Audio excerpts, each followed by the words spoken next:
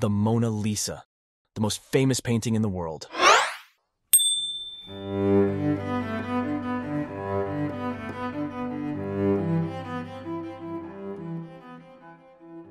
It is a masterpiece by Leonardo da Vinci in 1503, commissioned by a nobleman and wealthy silk merchant, Francesco del Giocondo. The subject is del Giocondo's wife, Lisa Gherardini, and as a matter of fact, the original name of the painting, in Italian, is Gioconda, standing for del Giocondo's wife, Lisa del Giocondo. The name by which the painting is best known is Mona Lisa, and comes from Giorgio Vasari, another painter of the same age. In ancient Italian, the word Mona was a short form for Madonna, which comes from the Latin word mea domina, similar to ma'am or my lady in English. The painting is also the most replicated and reinterpreted, even during Leonardo's lifetime, by his own students and contemporaries. There are a few replicas of the Mona Lisa around the globe. The Gioconda Torlonia, a 16th century replica owned by Torlonia family, is now exposed at Palazzo Montecitorio, lower house of the Italian Parliament.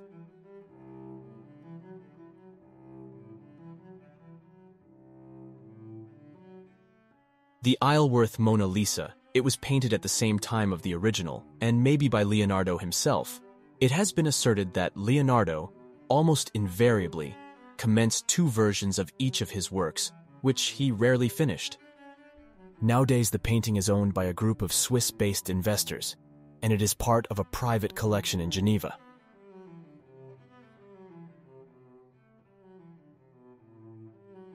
The Prado Mona Lisa is a painting by the workshop of Leonardo da Vinci, and has been part of the collection of the Museo del Prado in Madrid, Spain, since 1819.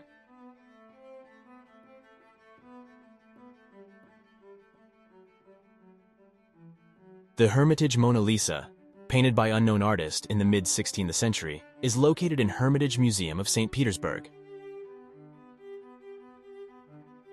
For over 400 years, the painting wasn't so popular. And at the early of the 20th century, it wasn't even the most valued painting of the Louvre, until the 1911.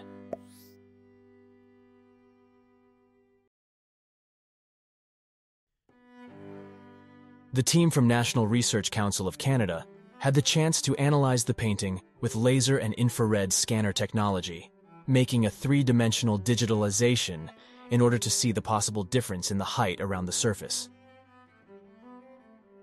A painting is generally made of very thin layers of paint, but the human eye can see just the last one. Scans turned up evidence of a fine and transparent veil around Mona Lisa's shoulders called guarnello, a characteristic dress of the Italian Renaissance worn by pregnant ladies or recently mothers. It should look similar to the veil worn by Sandro Botticelli's Portrait of a Lady. Therefore, it is thought that Francesco del Giocondo has commissioned the painting to da Vinci to celebrate the new coming baby, and according to records found in Florence, Lisa del Gioconda gave birth late in 1503, when the painting was begun. In 2004, a Parisian engineer, Pascal Cotte, has solved this mystery.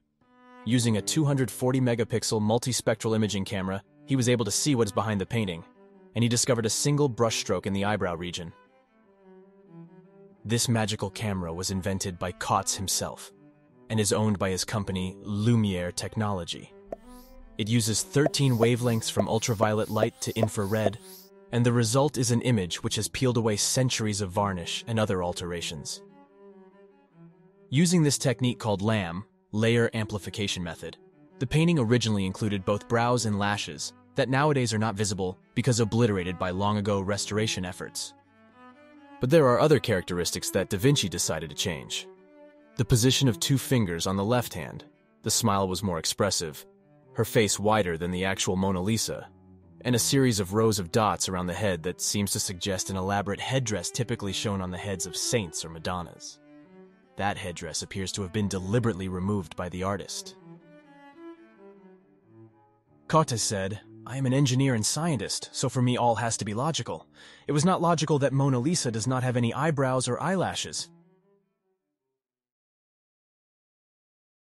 But there is more. a secret remained hidden for 500 years. Further analysis discovered the existence of another painting under the well-known Mona Lisa. Using the lamb technique, Cott was able to isolating every single layer of paint, reconstructing the entire chronological history of the painting, from the creation to the last restoration. He said, "We can now analyze exactly what is happening inside the layers of the paint, and we can peel like an onion all the layers of the painting." Who is hiding behind the painting? Who is the true Mona Lisa? Da Vinci is believed to have worked on the painting between 1503 and 1517, starting it in Florence, commissioned by a silk merchant for her wife Lisa Gherardini.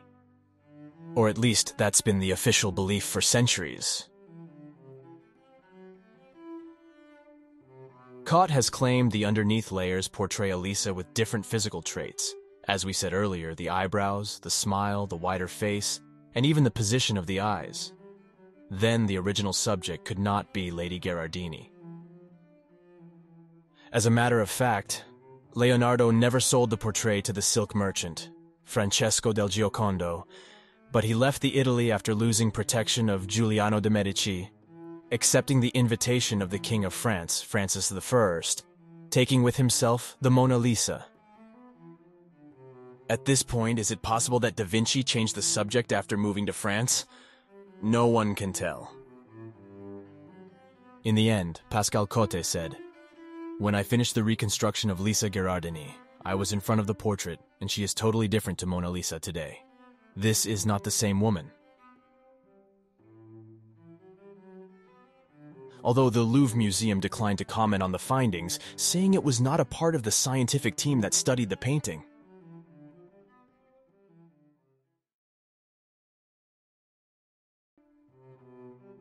Da Vinci chose to paint the Mona Lisa on a wood panel instead of canvas, because in 16th century Europe it was popular trend using poplar wood, as were many other contemporary works in Renaissance.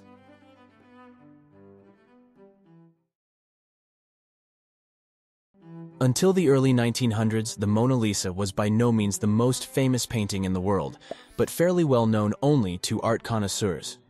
At the time, The Lady with an Ermine was considered Da Vinci's most famous painting, even though The Last Supper was the Leonardo's most celebrated works, but it was a mural painting. Suddenly, the painting disappeared on August 21st, 1911.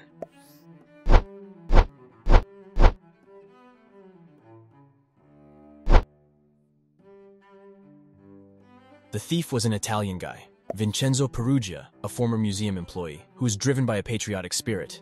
Decided he wanted to bring the Mona Lisa back to Italy, convinced that the painting had been stolen by Napoleon. The painting disappeared for 2 years, increasing its popularity worldwide, until Perugia was arrested in Florence, trying to sell the painting to the Uffizi Gallery, one of the most important museums in Italy. Let me know if you are interested to know more about this story.